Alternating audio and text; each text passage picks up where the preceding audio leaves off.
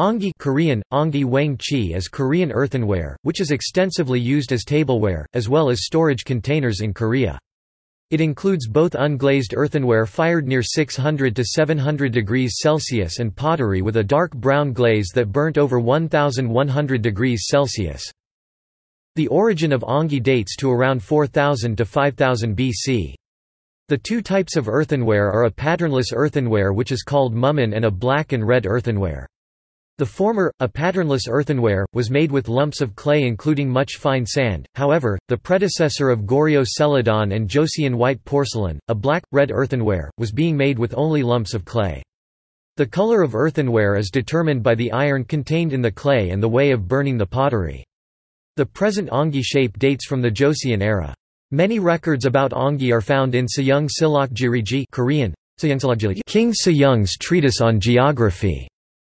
There are 3 kilns that make the yellow Onggi in Chogi-gun and Jinju-mak, Gyeongsang Province.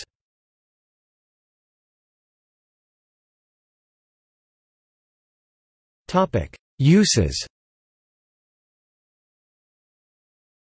Compared to porcelain, Onggi has a microporous structure and has been found to assist in the fermentation in food processing such as the preparation of gochujang fermented chili pepper, bean and rice paste, doenjang fermented bean paste, kimchi fermented seasoned vegetables, and soy sauce.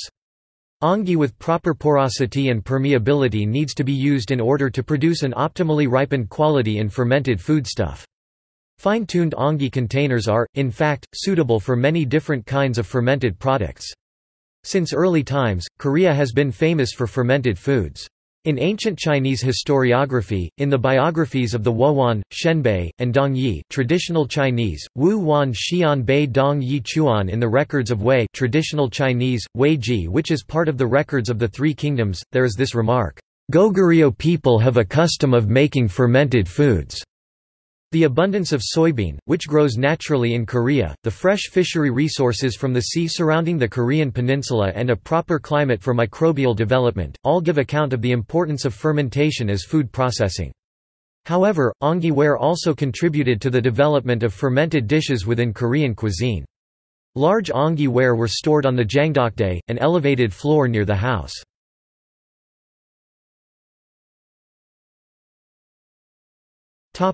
Features. Onggi, which are made by a specialized group of workmen called Ongzijang Hangul, Ongzijang has been influenced by the characteristics and climate of the regions where it has been made. Therefore, there are shapes and sizes of Onggi and ways of manufacturing it that vary from region to region. Nevertheless, all Onggi types share some properties. These are biodegradability, porosity, and its proof against rot as well as firmness or vertebration. Due to the low firing temperatures often used in producing Onggi, they are rarely found archaeologically since the sherds return to the clay state or is used as grog.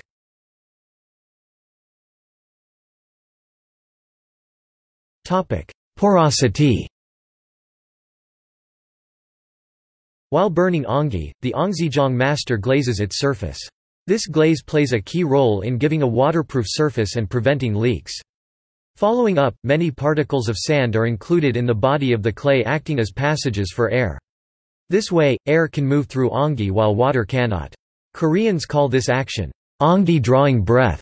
This is one of the most critical reasons to use Onggi in making Korean fermented foods.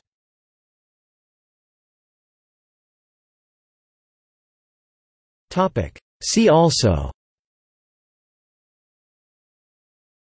Korean pottery and porcelain, earthenware, Pithos.